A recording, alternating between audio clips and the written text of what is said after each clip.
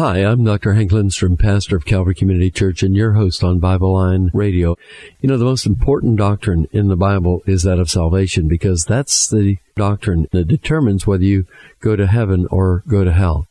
I want to introduce this doctrine, which I believe will be of great value to you and your friends and family, to play again and again to get the basics of the doctrine of salvation firmly into your mind, to give you an opportunity to look up the Scriptures and mark them, maybe even memorize them, to have the assurance that God wants you to have about your salvation, that you can be sure, absolutely sure of eternal life, and that you cannot lose your salvation, that you're saved once and for all, forever. This is, of course, what will be the foundation of your whole Christian life. So we're going to begin this, and at the end we'll leave some information as to how to contact us if you need further resources or materials that will help you. I pray that this doctrine will be a blessing to you and all that you share it with. I've been asked to speak on how permanent is our salvation, and so we're going to try to look at some of the scriptures that deal with this subject. Why don't we go ahead and begin in the Gospel of John and turn, if you will, to John chapter 5, verse 24, and we'll start here. And if you want to mark down some scriptures as we go along, I think this will be very helpful to understand what salvation is and what it is not, and to find out a little bit more about our assurance. I love to sing Blessed Assurance and how great it is to be able to know that you are saved, you are a child of God, and that you're eternally saved. And in John 5:24, this is a wonderful verse. It says, Verily, verily, I say unto you, he that heareth my word and believeth on him that sent me hath everlasting life, and shall not come into condemnation, but is passed from death unto life. What a fantastic verse. We find here several things. First of all, it says that a person who believes on Christ hath everlasting life. Now, in modern English, that would read H-A-S. And it speaks about presently, right now, possessing eternal life. You know, eternal life is not something you get after you die, after God has made an evaluation of your life or your works or whatever. This is generally what the impression is given to so many people, that they're going to have to stand before some great judgment where God is going to evaluate their works and maybe put their good works on one side of a scale and their bad works on the other side of a scale, and they'll watch which way the scale goes, and if they have more good works than bad works, they'll get in, and if they have more bad works than good works, they'll be cast into hell. We know that that is not what the Bible says about eternal life at all. Rather, that it's something that's been purchased by Christ's death on the cross and offered completely free to us in this life, and we receive it the moment we believe. Salvation is not some process. A lot of people think it's some process where you keep on keeping on, and you keep on working toward getting it, or acquiring it, or keeping it, or something else. But God says it's something that you possess presently. Right now, I have everlasting life. How do I know? This is one of dozens of verses, and it says here that the person who believes on Christ hath, or has, presently, right now possesses everlasting life. The next point in verse 24 is that it says, this person shall not come into condemnation or judgment. A person who has trusted Christ, from that point on, he can know that he'll never come into condemnation or judgment. He'll never, ever be sent to hell. And this is great to know, isn't it? You can know that before you ever die, because salvation is on the basis of what Christ has done. And thirdly, it says the person is passed from death unto life. At the very instant you believe, you're passed from being spiritually dead unto being spiritually alive. That's the new birth. And it happens the very instant you believe. And by the way, it's irreversible. There is no provision in the Bible whatsoever for being unborn. Once you are born again, there's no provision for you to become unborn, any more than you could be unborn physically. Is there any way that any of us could be unborn physically? Absolutely not. Nicodemus, wondered about that when he was told by Christ how that he had to be born again. He said, can I go back into my mother's womb and then be born again? He didn't understand what was going on. And of course we know that's physically impossible, and it's also spiritually impossible for a person who's been spiritually born again, passed from death into life, to become unborn. We are saved forever, and our salvation is eternally secure. Here's a statement I use often, which is true, and I think it's a good one to really kind of set the thing in cement, or to settle it in your minds where you don't lose it. And that is, if you're not saved forever, you're not saved. If you're not saved forever, you're not saved. The only kind of salvation that God offers is eternal salvation. And I think it comes back to an understanding of what salvation that God is offering. He's offering eternal salvation. He completely saves you the moment you trust Him as your Savior, and it's a completed act. You're passed from death into life. You possess eternal life. You'll never come into condemnation the moment you trust the Lord Jesus Christ as Savior. And that is why a person can know before they die that they have eternal life. Why? Because God has already paid for it. All of our sins, past, present, and future, have been taken care of. Let's look over at John 6 now. We're going to look at several verses in a row here. These are great verses that speak about how you cannot lose it. These I would recommend using. They're some of the most straightforward verses, and I use these particular ones again and again. And in fact, these are the first verses I would turn to if someone thought that they could lose their salvation if they had trusted Christ. In John 6:37, Jesus gives us this promise. He says in John 6:37, "All that the Father giveth me shall come to me, and him that cometh to me I will in no wise cast out." That means for no reason or in no instance would He ever cast out anyone that has come to Him. So if a person comes to Christ, trusting Him as their personal Savior, God gives them eternal life. They are saved at that moment. They have eternal life. They'll not come into condemnation. They're passed from death into life. And we find that Christ says, that person I will in no wise cast out. That should settle it right there. But there is always somebody, when I bring this up, that says, well, Christ won't cast me out, but I can cast myself out. You know, this is the next thing that they say. Christ won't cast me out, but if I don't want my salvation, then I can turn my back on God, or I can do something else and maybe spit on the floor and slide out under the door or something else. I don't know. But they can lose their salvation if they don't want it. Look at verse 39. This makes it impossible even for that. Verse 39 says, "And this is the Father's will which hath sent me, that of all of which He hath given me I should lose" how many? Nothing, but should raise it up again at the last day. So each of us are at least something. And Jesus said, I'm not going to lose any of those that have come unto me, but I'll raise them up again at the last day. Now, what if Jesus had said in this verse, I'm going to lose 100 that come to me? Or what if I'm going to lose a couple of dozen? Or what if He'd said that I'm going to lose one? If He'd have said that He was going to lose one person, then all of my life I would have to wonder, well, maybe I'm that one, you know? I would always have to have that fear that maybe I'm the one He's going to lose. But I am glad that Jesus said He was not going to lose one. Now, if one single solitary person who ever trusted Christ ever became lost after he was saved, Jesus Christ Himself is a liar. Jesus said here, this is the Father's will which hath sent me, that of all of which He hath given me I should lose how many? Nothing, but should raise them up again at the last day. Not one single person who has ever genuinely trusted Christ as Savior will ever be lost. Why? Because God keeps us saved. Jesus promised, I won't lose them. I won't cast them out. And so it's impossible for a person who has genuinely been saved to ever be lost. Look, if you will, at verse 47. This is perhaps one of the most straightforward verses on salvation in all of the Bible. And here it makes very clear the condition for salvation. It says, Verily, verily, I say unto you, he that believeth on me hath everlasting life. Now, Jesus said, Verily, verily, which means truthfully, truthfully. And you might say, well, why did He say truthfully, truthfully? Did Jesus Christ ever lie? Of course not. Does Christ lie? No, He doesn't lie.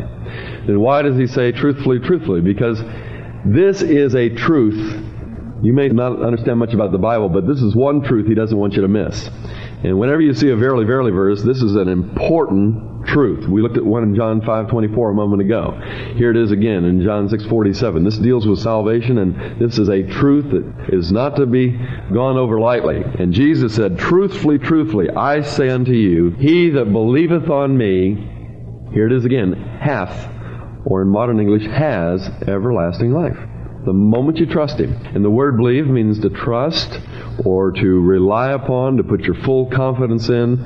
And the moment you trust Jesus Christ as the one who completely paid for your sin, God says that you have eternal life. You possess it right then. And you know, I was amazed to find this in the Bible, because I was always led to believe as a young person that I would have to wait till after I died before I'd ever find out which way I was going to go. And there are so many people today that are thinking along these lines because they have never been taught, they have never understood that all of their sins, past, present, and future, have been paid for. Let's look over in Hebrews chapter 10 for just a moment, and we're going to try to see if we can cover a bunch of them today. But in Hebrews chapter 10, we find that in understanding our salvation, I think this is helpful.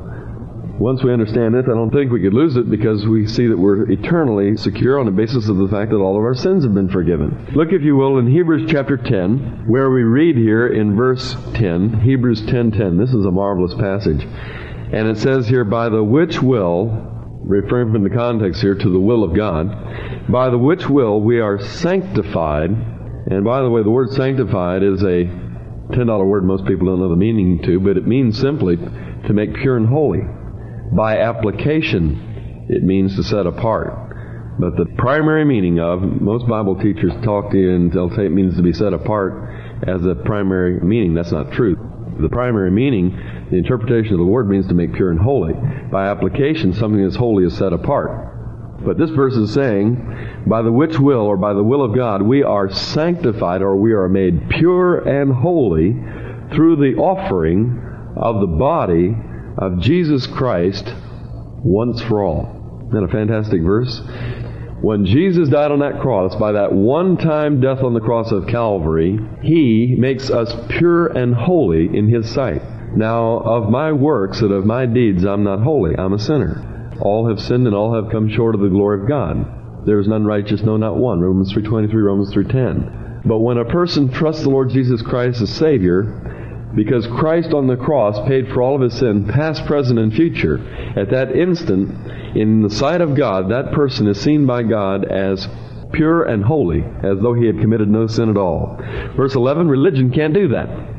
And every priest standeth daily, ministering and offering oftentimes the same sacrifices, and notice the last phrase, which can never take away sins.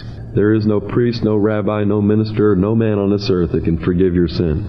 And religion cannot save you. You can be religious and go to hell, and a lot of times people are surprised to find that out. Religion doesn't save. Salvation is in the person of Jesus, and when you trust Him as your Savior, He saves you. It goes on in verse 12 and says, but this man, referring to the Lord Jesus Christ, after He had offered how many sacrifices? One. For sins, forever, He then sat down on the right hand of God. From henceforth expecting till His enemies be made His footstool. Now notice verse 14. For by one offering He hath perfected for how long? He perfects you forever. If you are perfected forever in God's sight, how then could you ever be lost? You can't be. The moment you trust Jesus Christ as your Savior, you are perfected forever. Isn't that fantastic? For by one offering He hath perfected forever them that are sanctified. So we are perfected forever in God's sight the moment we trust Christ. You know, that's mind-boggling when you think about that God would see you and me, who are sinners, as absolutely pure and holy, as without sin, perfected forever the moment we trust Christ. And we go down to verse 17 and it says, and their sins and iniquities will I what? Remember no more. Isn't that great? All of our sins, past, present, and future. Some people have a difficulty understanding, how could Christ have paid for the sins I haven't committed yet? How could He have paid for my future sins? Well, you can ask yourself this simple question, and that is, when Jesus Christ died on the cross 2,000 years ago, how many of your sins were future? All of them. You weren't even born yet. You see, God saw in the future your whole lifetime transpire, and He paid for every sin that you would ever commit in your entire lifetime. That was paid for back at Calvary 2,000 years ago. You weren't born when Jesus died at Calvary. Yet, He saw your lifetime transpire in the future, and He saw every sin that you would ever commit, and they're all paid for. Past, present, and future. Maybe that helps clear up something. Because sometimes we get the misconception that Christ pays maybe for the sins up till the time you believe, and then you're on your own. No. Jesus paid for all of your sins, past, present, and future. And that's why, right here in this life, right at this very moment, if you've trusted Christ, you can know you're going to heaven. I know my destination now. Let's look back over in the book of Romans for a moment, and here's a couple of verses that are favorites, I think, of everybody, and maybe we don't really think about them enough. In Romans chapter 8, in verses 38 and 39, a couple of my favorites, it says, for I am persuaded that neither death, nor life, nor angels, nor principalities, nor powers, nor things present, nor things to come, nor height, nor depth, nor any other creature shall be able to separate us from the love of God which is in Christ Jesus our Lord. These are great verses of assurance. And Paul is saying here in Romans 8, I am persuaded. That in the Greek, the word persuaded means thoroughly convinced. Why was he convinced? Because he had the Word of God on it. I am convinced too, because I have God's Word. I read in the Scriptures that I am forgiven, that I am a child of God by faith in Jesus Christ, that I am passed from death into life. I'm not going to come into condemnation. I have eternal life right now. And here it says, I am persuaded, or I'm thoroughly convinced, that neither death can't separate me from going to heaven to be with the Lord, nor can life, nothing in my life can do that, nor angels, nor principalities, nor powers, which speaks of the unseen powers of Satan and his angels. And it says, nor things present. Nothing present in my life could ever cause me to be lost.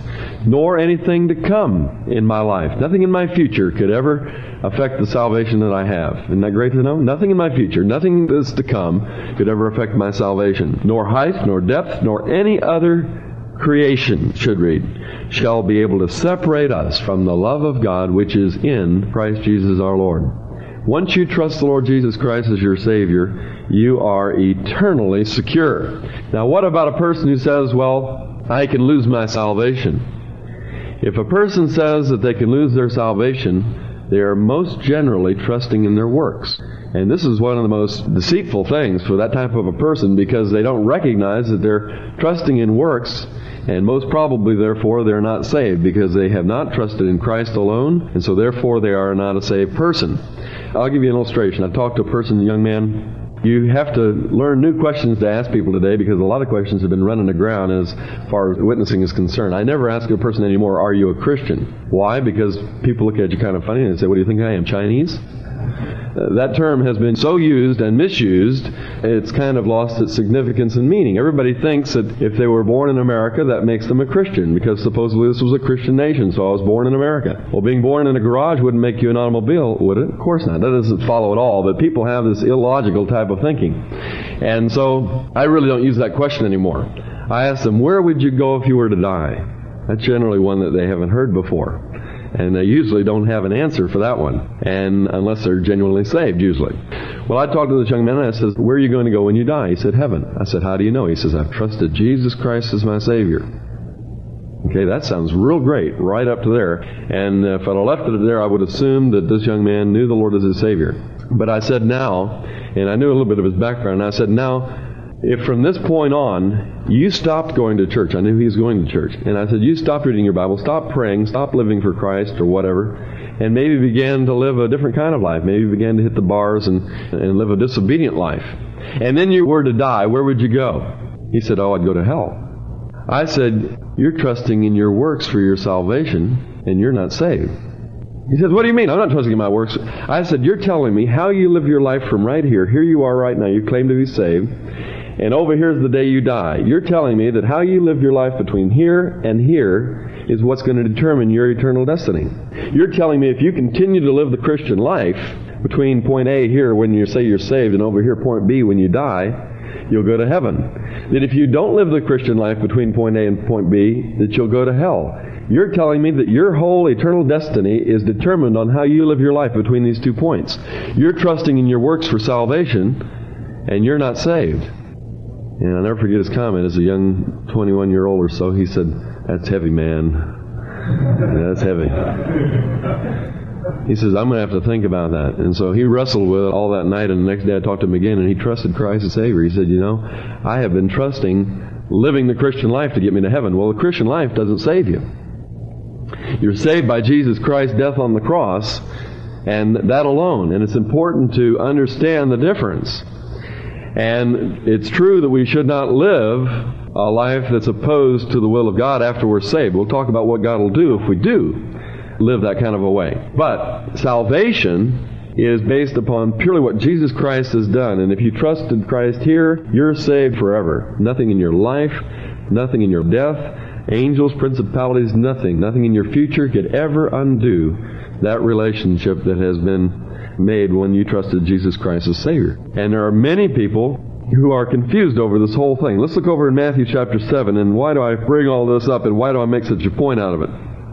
I think this is important to recognize, because there are many people who name the name of Jesus Christ who are not saved because they're trusting in living the Christian life or in their works or in some efforts that they're doing in order to obtain their salvation.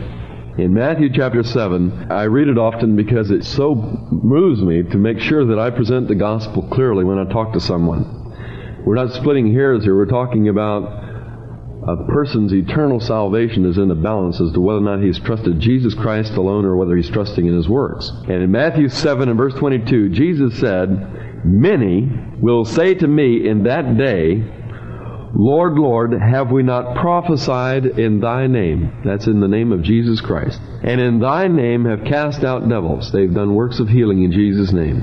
"And in Thy name, the name of Jesus Christ, have done many wonderful works." And Jesus says in verse 23, "And then I'll profess unto them, I never knew you.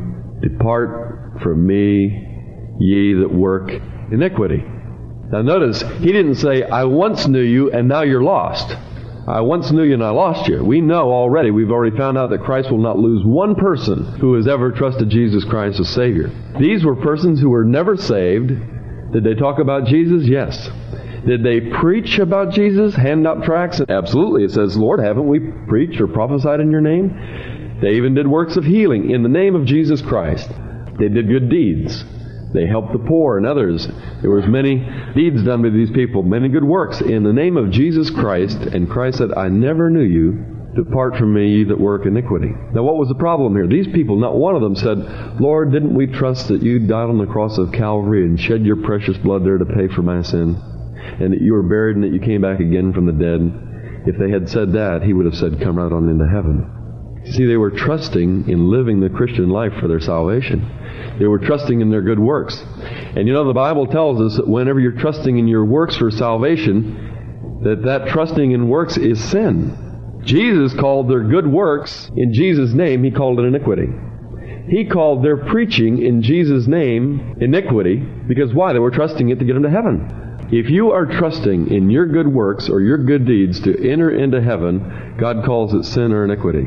Isn't that incredible?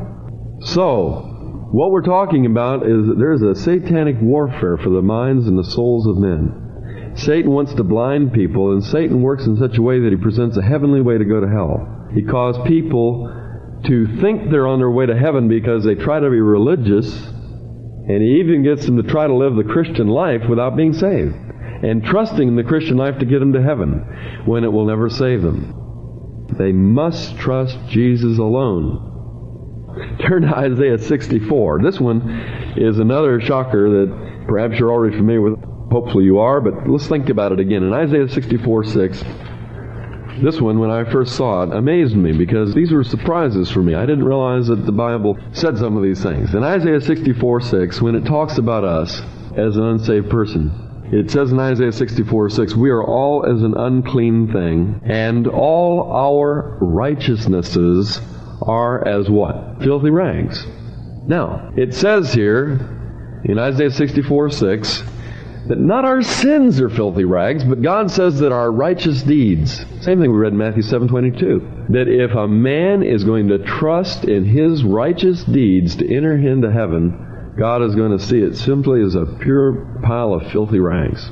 It will not get him in. And I'm talking about righteous deeds. I'm talking about a person can try to live a good holy life, live for the Lord, and all these things, and if he's trusting in that kind of life to get him to heaven, he'll go to hell. He must recognize that he's a sinner, that he's an unclean thing, that his best righteousnesses are filthy rags in the sight of God, and purely trust Jesus Christ alone for his salvation. And this is what we're talking about, is the nitty-gritty of what salvation is and what it is not. And it's so important to be able to know the difference. Turn, if you will, now over to the book of Romans, to chapter 11. Some of you out here might be saying, this is all heavy, man. I haven't heard some of these things before. I can understand. Romans chapter 11, notice verse 6, and this is kind of a tongue twister, but if you grasp the truth of this verse, you've got a lot under your belt. In Romans 11:6, it says, "If by grace, then is it no more of works. Otherwise, grace is no more grace. But if it be of works, then it is no more grace. Otherwise, work is no more work. You say, what did he say?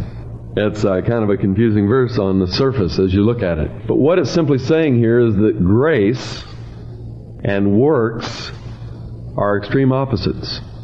In fact, by definition, grace is the absence of any works. If you were to graph them, you would have to put grace at infinity this way, and you would have to put works at infinity this way. They are opposites. Maybe I can help get you to see this by showing you two other opposites. I'll put two other opposites in this verse. If it's daytime, then it cannot be nighttime. Otherwise, daytime wouldn't be daytime. Everybody follow that?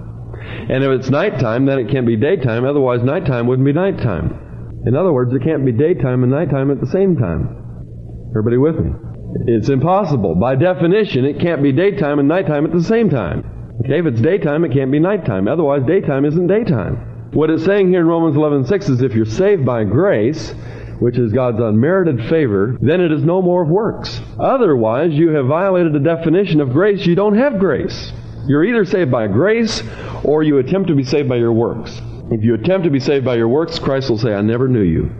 Depart from me, ye that work what? Iniquity, because our righteousnesses are as filthy rags.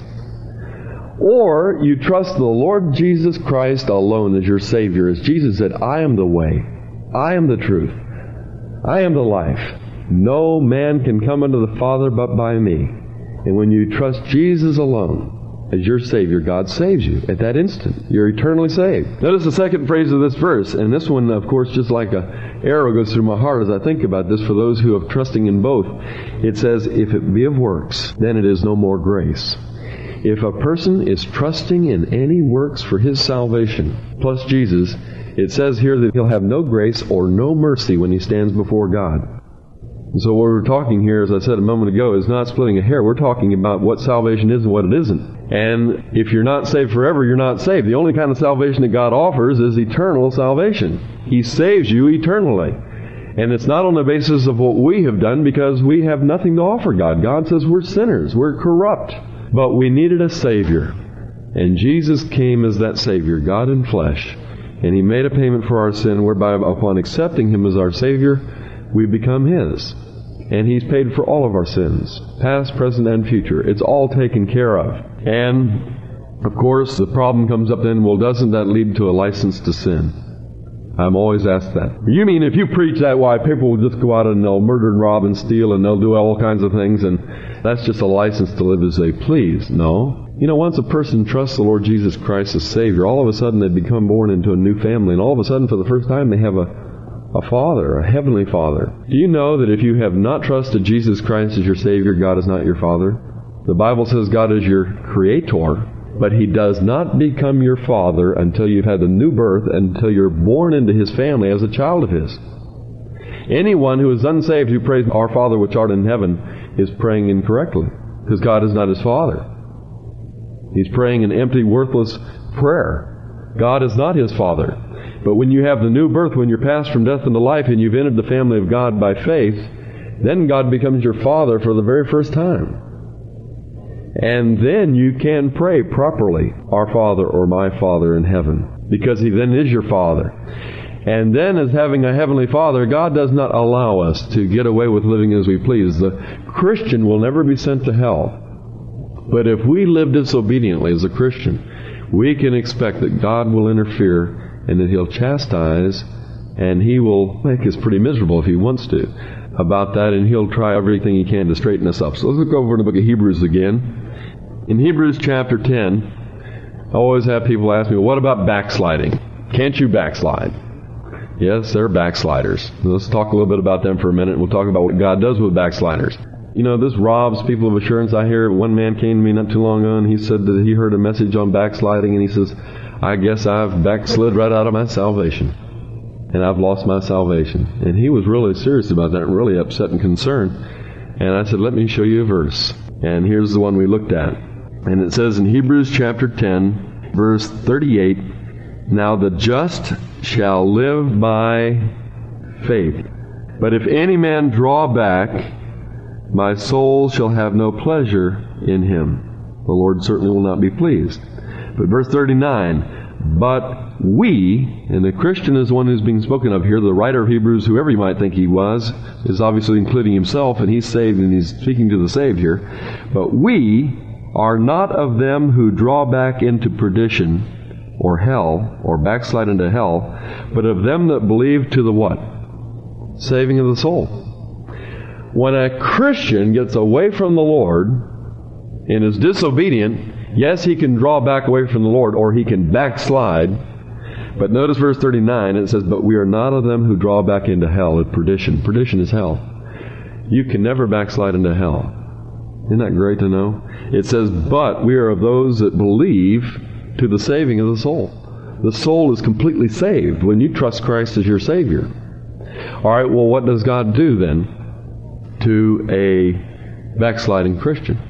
You can backslide, yes. And you might want to mark these down because these are good to know, because when somebody talks about backsliding into hell, here's your answer right here. Because we are not of those who draw back or backslide back into hell. We cannot.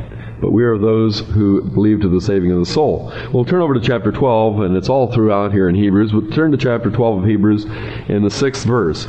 And here's the answer. And every Christian ought to have this at his fingertips, because when you're witnessing, people are going to say, I can't accept that because that means I could live as I please. You need to say, once you trust Christ, it's true. No matter what you do, you would still be saved. But God is going to spank you if you're going to be delinquent. Notice verse 6 of chapter 12. For whom the Lord loveth, he chasteneth and scourgeth every son whom he receiveth. All right? Now notice, it's not talking about everybody in the whole wide world, but every son. Only those that have trusted Christ are God's sons or God's children. You know, when I was raised at home with my mom and dad, and whenever I was disobedient, my mom and dad never ever kicked me out of the house when I was disobedient. They never said, son, you're through. We're kicking you out. We're bolting the door. We never want to see your face again. My dad and mom never did that. In fact, when I disobeyed and was disobedient, my dad would often stand at the front door with the door wide open and his arms outstretched and said, son, get into the house. Get into the bedroom.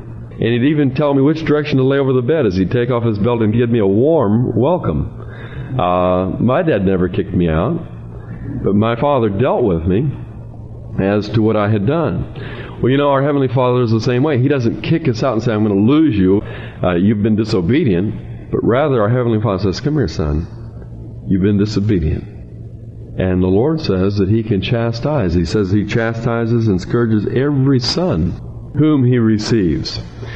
It goes on and says in verse 8, if you be without chastisement, whereof all, A-L-L, all of God's children are partakers, then you are illegitimate, a little stronger word there in the King James, and not sons. God says here, if you could go out and live a rebellious life and just do anything you pleased, and God didn't interfere in any way, it would prove that you were not saved. God says that when you become my child, I'm not going to allow you to be delinquent anymore. I'm going to interfere as to how you live your life. I will not cast you out. I'll not lose you. I'll not send you to hell. But I can sure spank you. I can sure correct you. And he goes on down and he talks about this further in verse 11. He says, now no chastening for the present seemeth to be joyous. Notice, but it says, but grievous. It's not a pleasant experience to get a spanking. I never remember when my dad beat me and said, Dad, that was terrific. Would you do it again tomorrow night? I never did that. It's a grievous experience. But notice verse 11 where it says, nevertheless, afterward it does what? It yieldeth a peaceable fruit of righteousness unto them which are exercised thereby. I remember that after I was spanked that I would always be very respectful of my dad. Yes, sir. Whatever you say, sir. I would be very responsive to whatever he asked me to do. Carry out the garbage? Yes, sir. Right away. And was very, very respectful and brought about a peaceable righteousness in my life when my dad exercised discipline on me. Well, the same thing is true of our Heavenly Father. And He does deal in our life after we are saved. Now, this is important, I think, to recognize. God does not give us a license to live as we please. If we were to sin willfully, God says we're still saved. But He says that He will certainly chastise and He'll deal in our life. And we can lose the joy of our salvation. We can lose that close fellowship we can have with the Lord. We can lose rewards. We can lose the power in our Christian life. We can lose all of these things, but we can never lose our salvation, which God has given to us eternally. Let's go on now over to Ephesians chapter 1 now. I'd like to spend a lot of time on each one of these particular doctrines. For lack of time, we're just going to skim a lot of things here. In Ephesians chapter 1, in verse 13, this is a most remarkable verse. It says, "In whom ye also trusted," referring to the Lord Jesus Christ, "after that ye heard the word of truth, the gospel of your salvation. In whom also, after that ye believed." And let me make a note here. If you have a reference Bible like the Scofield, you read in the margin, the King James gives you a wrong sense here. You think that it's talking about something that happens as a subsequent act of believing here, but in the Greek, it's talking about a simultaneous act. In the middle of the verse there where it says, "and also after that you believed," should read, and if you have a Scofield in the margin, it'll read, "having believed you were." In other words, simultaneously with belief. This is something that happens the moment you believe. Notice it says here, and it should read if you look in your margin, "having believed, you were sealed with that Holy Spirit of promise." When a person trusts the Lord Jesus Christ as Savior, simultaneously with the trust in Christ, he is sealed with the Holy Spirit of God. Now, what does this mean? You know, in the Old Testament, a seal was a sign of a finished transaction. It was used when a king would send a letter to some dignitary or whatever. He would write whatever he wanted to on the scroll. He would roll it up, and then they would seal the edge of it with wax, and then the king would take his ring with a certain insignia on there, and he would press it into the wax, and then that letter is sent to whom it was addressed, and nobody better open that letter except to whom it was addressed, that God has put upon us. God seals a believer as His very own the moment you trust Christ as Savior. The instant you believe, you are sealed by God. And the interesting thing is, we're not sealed with wax. The seal is the Holy Spirit, God Himself. Isn't that amazing? If you were to ever be lost, someone or something would have to be more powerful than God Himself to break the seal, because the seal is God. The seal is the Holy Spirit, God Himself, who comes to indwell inside of our bodies. That kind of makes it impossible to be lost, doesn't it? God says, "I am sealing you as my very own child." And nothing is going to be able to undo this relationship and this transaction that has taken place. Also in verse 14 it goes on to say, "And this seal, the Holy Spirit, is the earnest of our inheritance until the redemption of the purchased possession." The word earnest there, you know what the word means. It means a down payment. It's used still in legal terms. And in real estate, if you were to buy a house, you'd put down a down payment, an earnest payment, a payment in earnest that you're going to complete the deal. And God is saying that I am giving you the Holy Spirit in advance of your being in heaven and walking those golden streets. But I'm giving you the Holy Spirit not only to seal you, but also as a down payment, signifying that I'm going to complete the transaction and you're going to be in heaven with me shortly, one of these days. You know, if God were not to follow through, He would have to forfeit to us the down payment, wouldn't He? Just like in a business transaction. And if that happened, that would mean if we went to hell and we were lost and we went to hell, then the Holy Spirit would have to go to hell with us. That'll never happen, friend. God the Holy Spirit is not going to go to hell. And God the Holy Spirit is come to seal us until we're present with the Lord in heaven. And He is the down payment that God has given to us, signifying that He's going to complete our salvation. So it's impossible for a believer in the Lord Jesus Christ to ever be lost. Isn't that great? When I sing Blessed Assurance, it has all new meaning for me, because I used to sing that as an unsaved person, wishing that that were true for me, you know. As I think back as a young person, I used to sing that in church, and I thought, boy, isn't that great, and I wished that it could be true for me, and never knew that if I would trust the Lord Jesus Christ as my Savior, I would be saved, and that I could have this blessed assurance to know that I'm saved, to know that I'm going to heaven. And what great peace that brings in your mind to know that it's settled, that you're on your way to heaven, and that's taken care of. You don't have to give that any thought anymore. Now that you can devote your attention to pleasing the Lord and going about the business that He'd have you to do, which is winning the lost and training them up and discipling them and nurturing them after they have trusted Christ. Well, we find that this is just one of dozens and dozens of verses in the Word of God that make clear that you can certainly never be lost once you are saved. All right, let's go back now to John chapter 10. Here's another one I definitely want to cover. This one's a fantastic one. In the Gospel of John, in the 10th chapter, in verse 28, Jesus said, "I give unto them eternal life, and they shall never perish, neither shall any man pluck them out of my hand." There's a fantastic book that's been written by the title that came out of this verse, and I'd recommend it to you if you have a problem with doctrine of security. It's called Shall Never Perish. It came out of this verse, written by a man named Strombeck, S-T-R-O-M-B-E-C-K. He was a Christian layman, toy manufacturer, who lived for the Lord, and he's written a masterpiece on this particular doctrine. But anyway, it says here, I've given to them eternal life, and they shall never perish. And we find here, it says, neither shall any man pluck them out of my hand. We find here that Christ says, I give them eternal life, not temporary life, a probation period, a trial period, 10-day trial, see if it works out. No. Jesus said, I give unto them eternal life. They shall never perish. And then thirdly, he says, neither shall any, and the word man is in italics. That means it's not in the original. It was added by the translators. Whenever you see an italicized word, I used to think it was there for emphasis. Little did I realize that later I found out the translators added it was not in the original. And oftentimes, rather than making the sense clear as they intended to do, they just limit the sense of the verse, as it would limit it here. Neither shall any pluck them out of my hand. If you just say man, that would limit it only to man plucking you out of his hand. But Jesus is saying here, neither shall any. That would include Satan or any other creature or anything could be able to pluck us out of his hand. In other words, once you're saved, you're in the hand of the Lord Jesus Christ. So you can't be lost. When I was small, this is what makes it clear to me. When I was small, and I can remember oftentimes going grocery shopping with my mom or my dad, and we'd be downtown or something in very busy streets or whatever. And I always would like to hold on to my mom or dad's hand, but I didn't like it when they held on to my hand.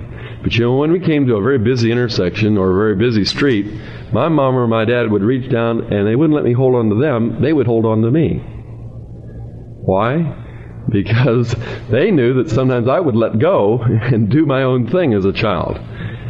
But if they were holding on to me, there was no way I was going to get loose.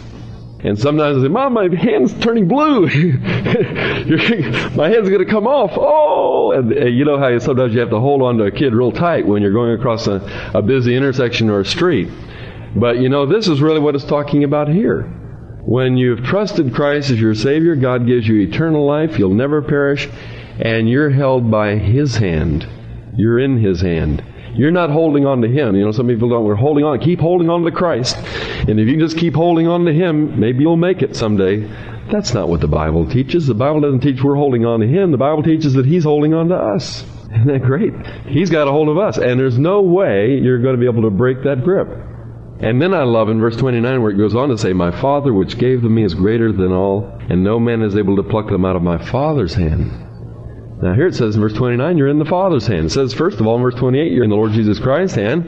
In verse 29, it says you're in the Father's hand. And then look at verse 30, as Jesus explains that, He says, I and my Father are one. You're really in the same hand. Jesus is God. And so we are eternally and doubly secure. We're in the hand of the Lord Jesus Christ, and we're in the hand of the Father, and they're one and the same. And so He's holding us. Somebody once said that God's got a hold of you, and you can wiggle, and you can do all you want to try to get away, but you can't get away. You're stuck. He's got a hold on you. And how true that is. One lady came up to a person and was using this verse to point out security to her pastor.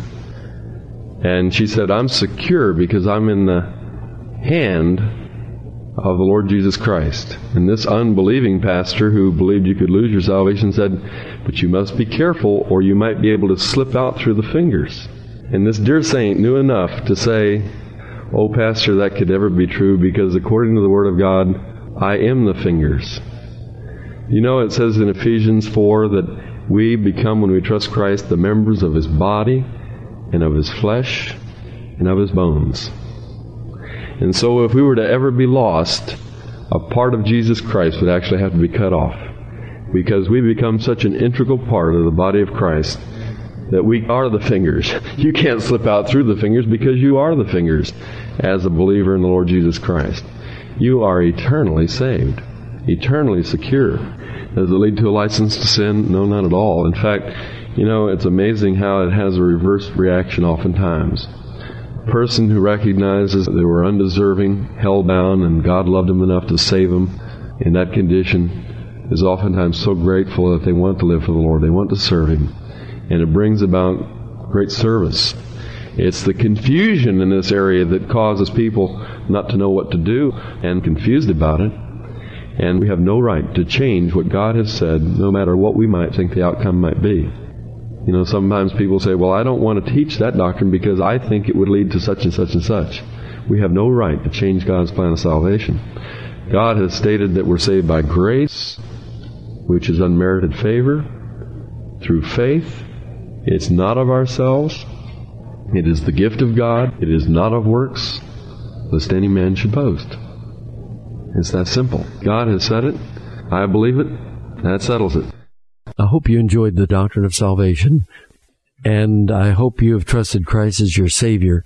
And if you haven't, you could bow your head right now and just say, Lord, I'm a sinner. I believe Jesus Christ died and paid for my sins in full at the cross, was buried and rose again from the dead. And I trust Jesus Christ right now as my only means of heaven, as my Savior, as the one who died to forgive my sins and give me the gift of eternal life. I trust Jesus Christ right now to give me the gift of eternal life. The moment you trust Him, God up in heaven knows that He saves you, and you're saved eternally. Now you're faced with a second decision, that's to live for Christ, and that'll bring about rewards and blessings in your life. And there may be things that you might want to get to help you.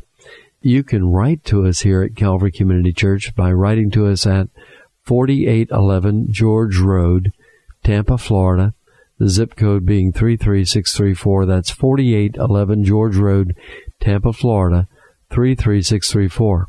Also, you can telephone us at 813-884-4328. That's 813-884-4328.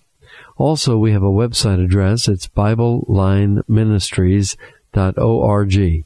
BibleLineMinistries.org. And hopefully we can be a resource for you as you grow in your understanding of the gospel and as you learn how to present it to others. And we have a book that we particularly recommend called Handbook of Personal Evangelism. This book will basically tell you how to open your mouth and how to share the gospel in a way that a person that you're talking to will understand it, and then how to close it down and bring that conversation to a close and lead that person to Christ. It will also establish you in your faith and let you have full assurance that the Bible is the Word of God and that you're truly saved by faith in Christ and that you can never be lost, but that what is now your focus is the Christian life and rewards and blessings here and now and in eternity. I'm Dr. Hank Lindstrom, 4811 George Road, Tampa, Florida. We'll be praying for you. I trust that you have already received Christ as your Savior by trusting Him as the only hope you have of reaching heaven and are now in pursuit of living for Him, not to be saved, but because you are and because you'd like to have others know about this great message of salvation through faith in Christ.